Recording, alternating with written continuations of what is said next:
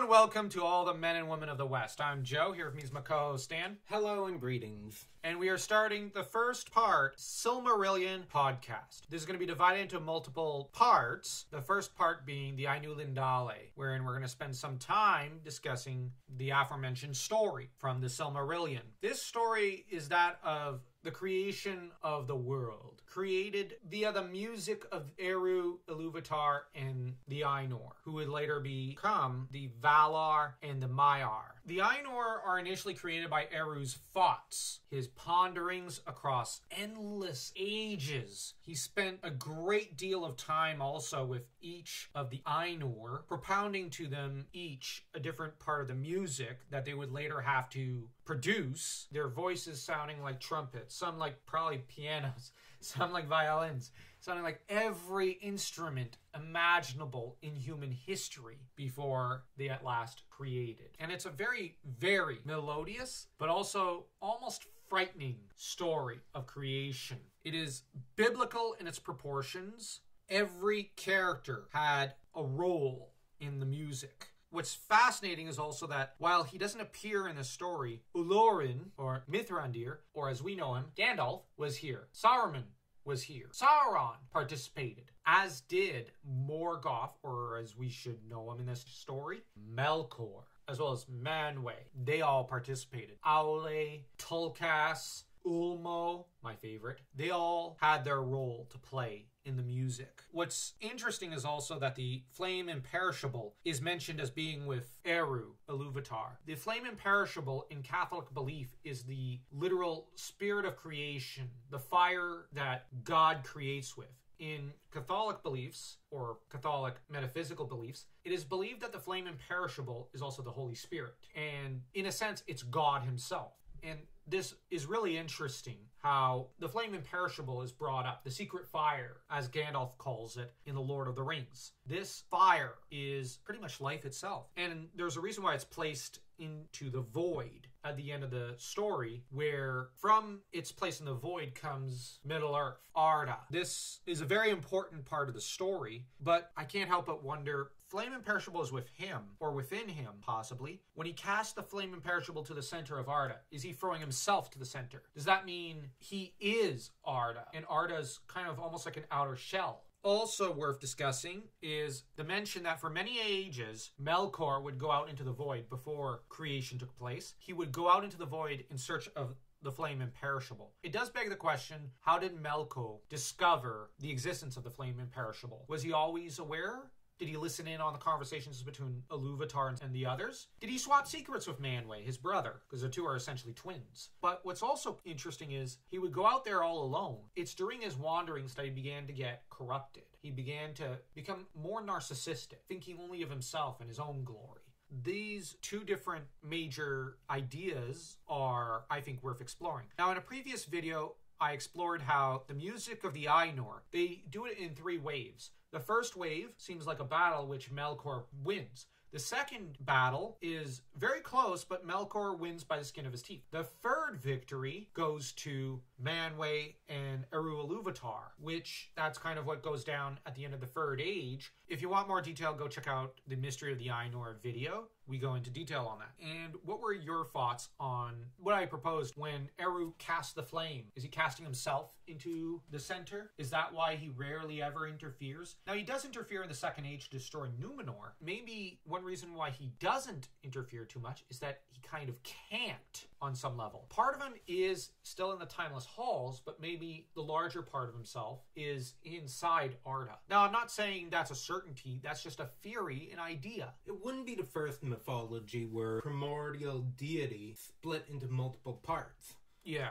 Some of them inaccessible to him or her, others that contain their power, other parts that become their own entities. Exactly. In this case, it's complicated. Eru, just to disprove my own possible crackpot theory, there is mention that Gandalf is a disciple of the secret fire, and that Eru Iluvatar, who exists outside of Arda, can still create. So there is that element. But we cannot deny that the power of creation lies at the center of Arda, and that it still has a connection to Eru, but that Eru Iluvatar might have contained the flame within himself. There's some sort of connection there, and it's a very complex idea, I think. If Tolkien was still alive or Christopher was still alive, it'd be interesting to get their insight on this discussion.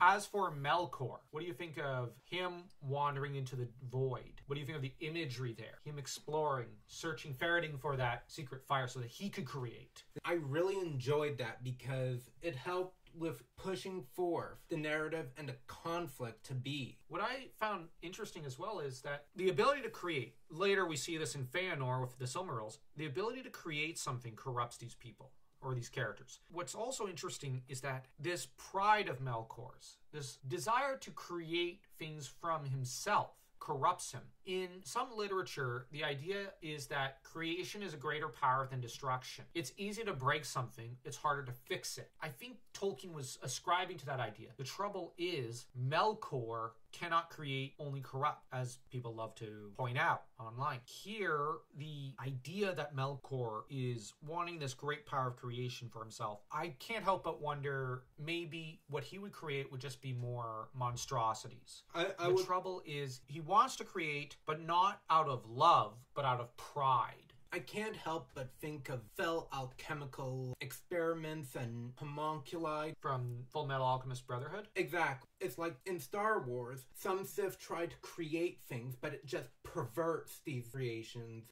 entire being into something that it isn't. Well, that's kind of what Melkor ends up doing a lot of.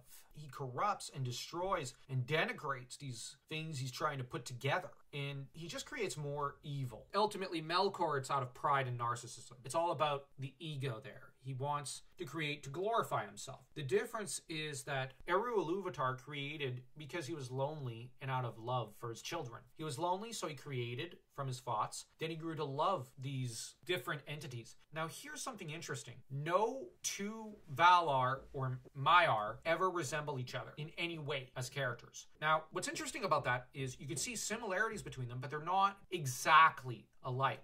Saruman and Sauron have a lot of similarities, but there are key differences. You have Aule and Melkor, who are both smiths. There are very many similarities between the two, but they are fundamentally different. What I'm thinking is maybe when Eru Ilúvatar created, for example, Manwë and Melkor, he took them both aside and propounded his ideas of their theme of the music. The thing is, Manwë came created from his thoughts with a certain role placed upon him. But he could have just been an empty automaton to do whatever Ilúvatar wanted. So when Ilúvatar took them aside, he breathed not the breath of life into them, as one might say with Egyptian mythology, as Amun-Re and Thoth are prone to doing in that mythology, but he breathed into them will, independence, and their own personalities, sort of. They could either be corrupted, or they could end up purifying themselves as time went on into holier versions of themselves. The notion I've once heard is that once Ilúvatar creates something, it's separate from him. He can't control it, because this falls into the theme in the Aule and Yavanna story, which we'll get to later. But the overall idea is Ilúvatar creates, and so the creature or thing or whatever becomes separate from him. It becomes capable of exerting its own will and sub-creation under him. Because that's what the Ainur are doing in this story. Sub-creation. They're doing their own creation alongside him that helps to shape Middle-earth. You look at the elves. They are created by Ilúvatar, thus they are capable of willpower, but they're lesser than the Ainur, but in some ways they are greater because they have a freedom of choice between good and evil that most Ainur never really decide to exert. Well, some of them do. They're either corrupted over to Melkor's side, they staunchly stay with Manwë. They can exert their own will, but they are given certain roles and they never budge from it. The elves and humans and dwarves can shift between each role that they want to their heart's content. But what's also interesting here is you have,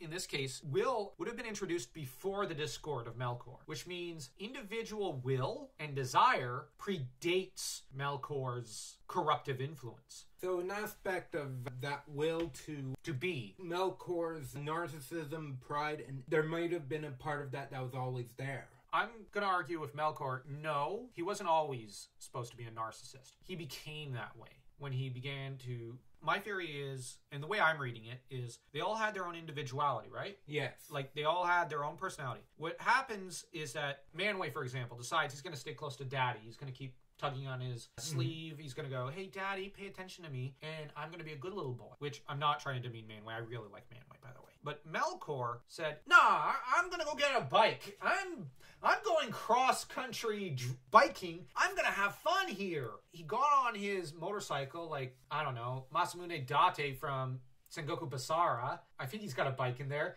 No, his reins of his horse is more shaped like a motorcycle's handlebars. The thing is, there's a theory that when Melkor went out into the void, something corrupted him there. Now, what I hate is some fans want to use this to go, aha, Cthulhu's there!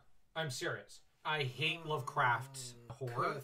Cthulhu. Yeah, I don't like cosmic horror either. I find it boring because it's always the be-all, end-all answer for everything. For me, though, I tend to think, okay, I'm going to go back to the idea of Lord of the Rings here real quick. It's not the end so much as the journey. The journey is what changes the characters. It's not the last thing that happens that ultimately changes them completely. It does affect change. I mean, the Scouring of the Shire cements a lot of the changes that the heroes, such as Pippin, Merry, Frodo, and Sam go through. Story is about the shattering of their image of the Shire in a way as a peaceful place to come back home to after all the traumas of the war that they've fought in has been cemented into their minds. With Melkor, it's the journey into the void that corrupted him, but then when he comes back, he makes the decisions that ultimately corrupt him further. That's concretizing the changes that he's been kind of doing to himself when he went out into the void, when he went out to explore for the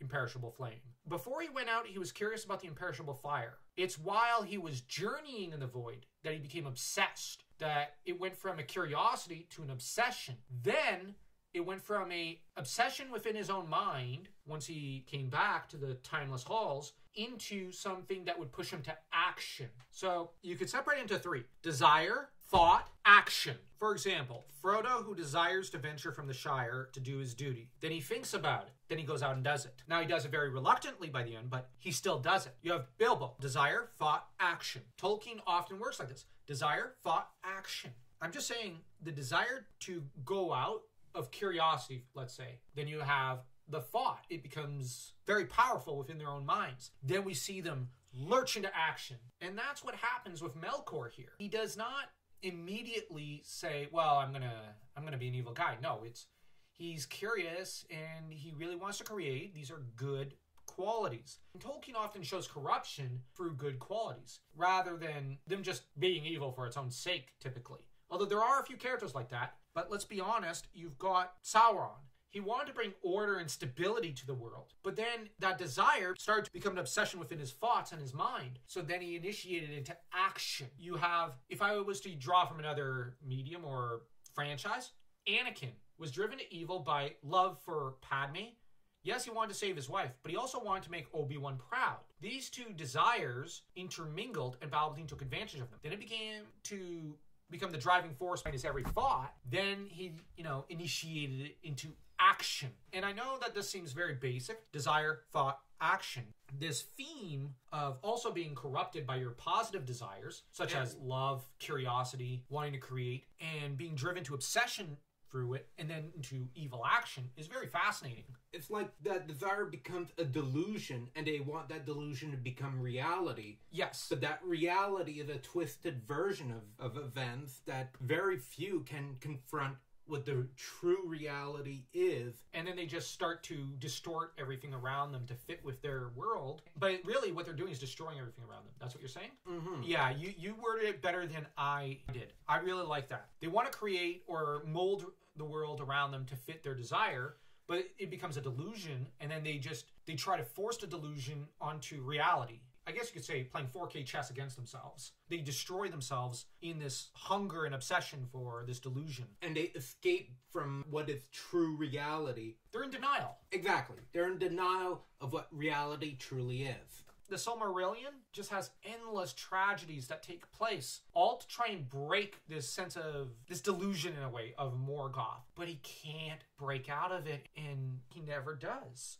And it's very fascinating that his path to evil guides him also to his destruction. Same with Sauron. Same with Saruman. It just leads to their death, but not before they lay waste to everything around them. Specifically to things they actually profess to have loved. Sauron just brings nothing but chaos and destruction when he loves control and stability. Morgoth pledges that he loved creation, but he brought nothing but destruction upon it. Saruman claims to really love order, but he brought nothing but anarchy and chaos as well. He also doesn't want to be meaningless. He wants his name to ring through the centuries, but he ends up little more than, historically, in universe, little more than a footnote in Sauron and in Aragorn's stories, and in Gandalf, whom he was very jealous of. They often destroy what they want the most.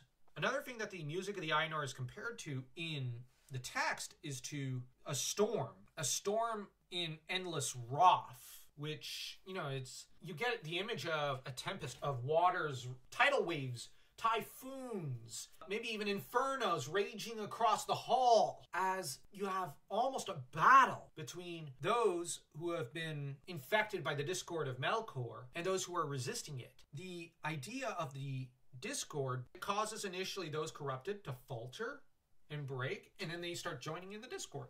Those who try to fight against it do falter themselves and hesitate and pause before they try to lend their assistance to resist it. It's just a fascinating image, almost a violent one, and I never actually thought of music as being a particularly violent thing. I know people might point to, for example, the Fifth Symphony, or I think it's the Fourth Piano Concerto of Beethoven. They're very, very violent. The fourth, I think, puts the pianist against the orchestra. But at the end, they all come together and join together. The Fifth Symphony is more of an imperial march almost. It's very purple in coloration, if you were to give it a color. And the idea in Beethoven's music is always not violence for its own sake, but it's passion, it's beauty, it's sorrow, it's kindness. It's all the human emotions coming together and ringing across the centuries and through sound. When you look at Melkor here versus Manwë's forces, Manwë and Ulmo's forces, I should say, it almost feels like a battlefield, where they're drawing swords and they're swinging at each other. This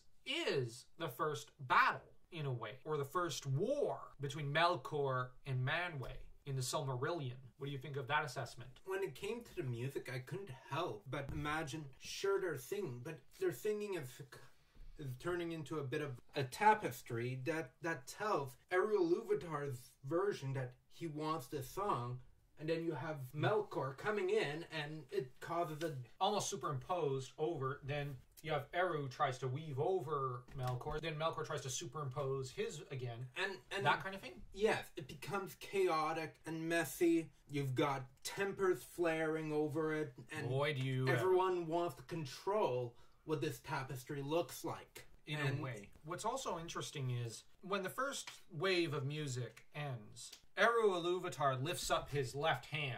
In traditional medieval thought, the left hand was the hand of the devil. That's why if you were left-handed, they believed you were more susceptible to the devil. It's the evil hand. I believe it was, my Catholic school teacher once said, it might have been the hand that Adam and Eve used to grab the apple. I never really understood why it had to be left as a kid. But if you look at it here, in a way, he's using his left hand. Now, on the other hand, there's something that people over the centuries noted, that there was a common belief, if you were left-handed, you had an advantage as a swordsman because nobody would be able to see it coming because most people are right-handed. It's reversed here, which gives you an unpredictability. So at the end of this first theme, with Eru lifting his left hand, it's unpredictability in that sense. In terms of a military sense, this kind of swordsmanship sense, he's unpredictable. But you might also say it's almost a giving in to Melkor there, if he's lifting up the left hand. Or at least that'd be the traditional Catholic thought of the medieval age. He's kind of lifting the devil's hand up. And I know a lot of people are going to say, don't read it that way, but Tolkien was aware of all these things. It would have affected his decision on which hand to raise first. So in a way, Eru is lifting a hand saying, yeah, I can do some wrong here. That might be what the subtext is. Or it's just he's lifting his left hand before. You gotta lift one hand or the other. You then have him at the end of the second wave of music, lifting his right hand, which is believed to be the hand of righteousness, the hand of God, or the majority. So he's lifting his right hand up, signaling stop. Once again, this is the right action. In Tolkien's own words, then Ilúvatar arose, and the Ainur perceived that he smiled, and he lifted up his left hand, and a new theme began amid the storm. and that's the second theme. But then later he says, then again Iluvatar arose, and the Ainur perceived that his countenance was stern, and he lifted up his right hand, and behold, a third theme grew amid the confusion. When he lifts his right hand, he starts the third theme, the third age, I might argue. So there's a thread of goodness that's stretched through that age, which it's also interesting to note it's around that time that the hobbits became very prominent. So I wonder if him raising the right hand was the birth of hobbits. I know I'm really reaching there, but I love hobbits. I love them almost as much as Tolkien. Almost. I don't think anyone could love hobbits as much as J.R.R. Tolkien could. I don't think anyone loved his world quite like him and his family did. But anyways, and at the end of the third theme, he raises both hands, signaling to everyone, stop, song's over. The dance revolution battle is over. Now, he's conducting throughout all of this.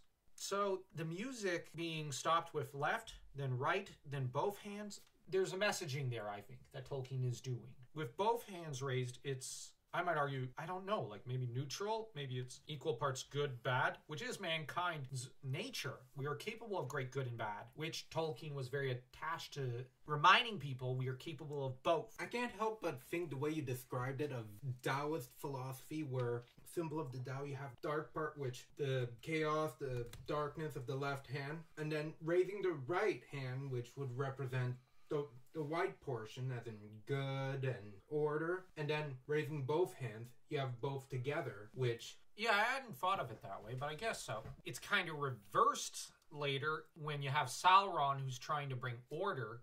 Order here is bad. But then you have too much chaos, and that's bad too. So you want just enough chaos and just enough order to strike the perfect balance. With the end of the music, though, Eru Ilúvatar shows to all the Ainur the beauty of Arda, saying, Ea, lo, behold, your creation. And he shows them a vision of Arda, and all of them fall in love with it. All of them desire it. He shares with the Ainur the vision, and they fall in love, and they decide, we want that. But he does tell them, taking away the vision, you're going to actually have to work for it, sons and daughters. And so they venture forth. With the fading of the vision, we have each of them thinking about how they can improve the lot in life of the children of Ilúvatar. The firstborn and the Edain. The firstborn being elves, the secondborn being man. And we get Melkor lying to himself, saying, well, I just want what's best for everyone. Deep down, I'm a good person. He's not. And I like the wording. He lies to himself, which shows that Tolkien was under no illusions about this villain. He's irredeemable. By this point, corruption has seeped its fangs into Melkor way too deeply. There is nothing left of what he once was. But the thing is, he hides this side of himself from those around him.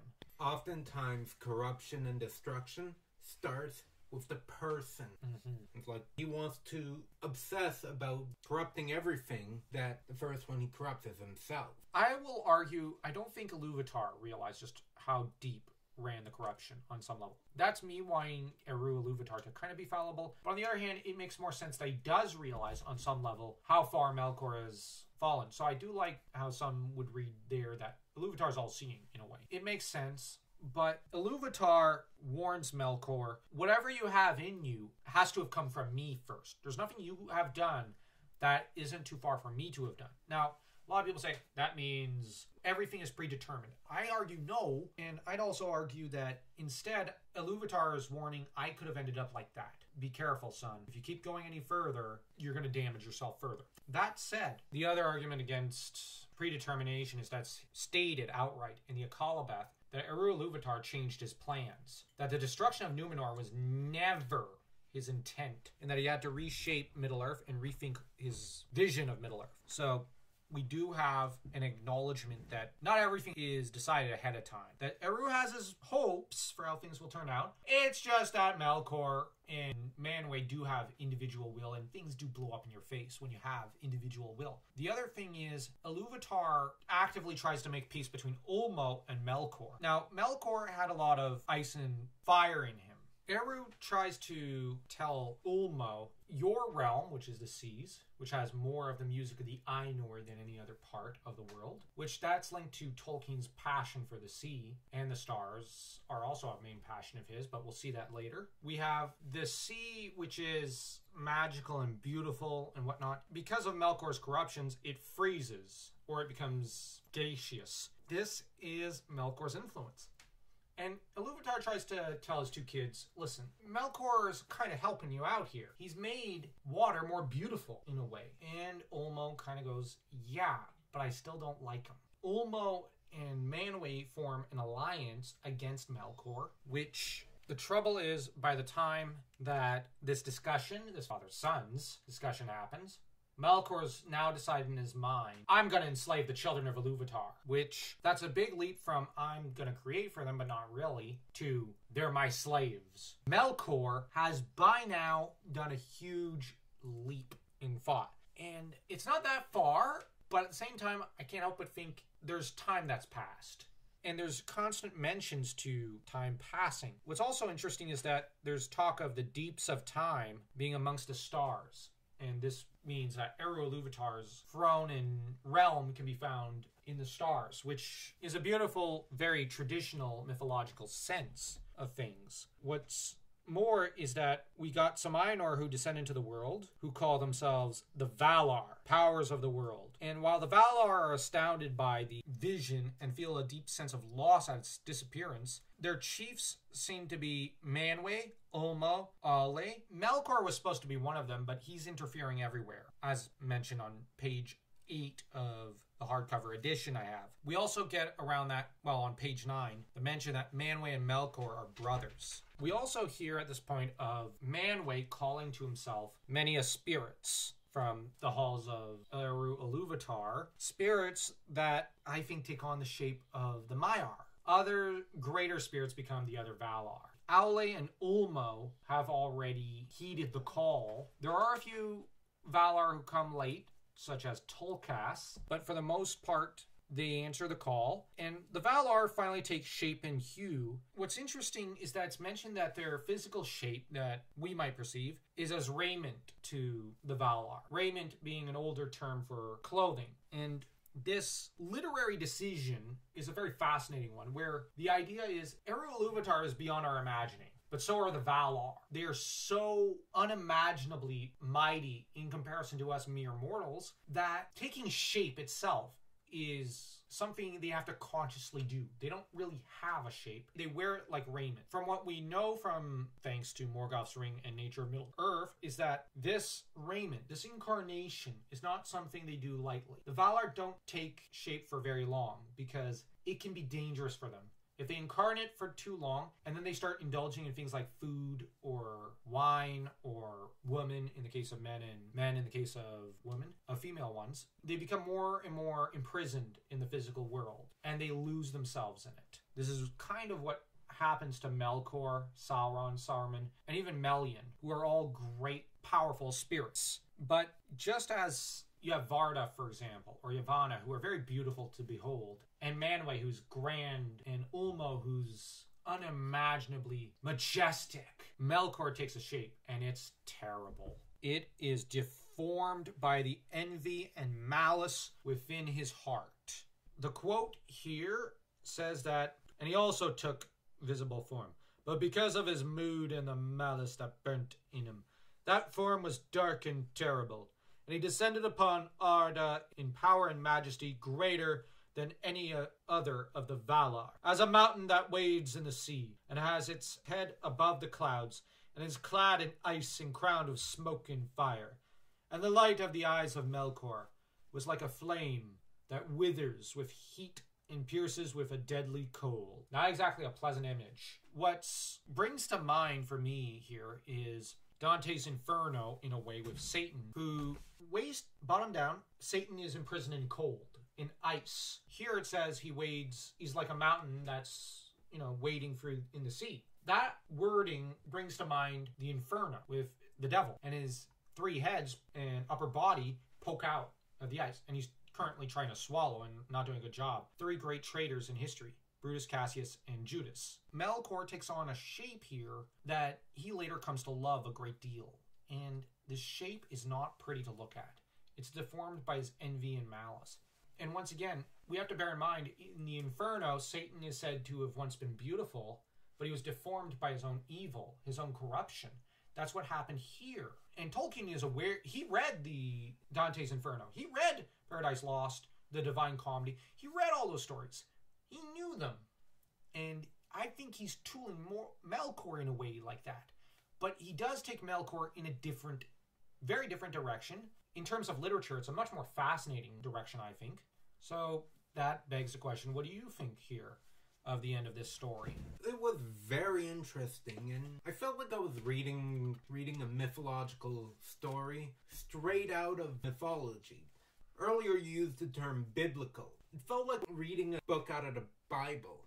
Yeah, it definitely feels on a biblical scale. It's very majestic and in some ways catastrophic, what happens here. The act of creation does not seem to have been a clean or straightforward one. That's very fascinating. There are birth pains for Arda here. But that about wraps up this video. How about we rate this story? Now we're going to be reviewing and rating every individual Silmarillion story, as they're really, in a way, different tales. The Ainulindale I tend to view as part one to the Valaquenta stories, which involve just the creation of things.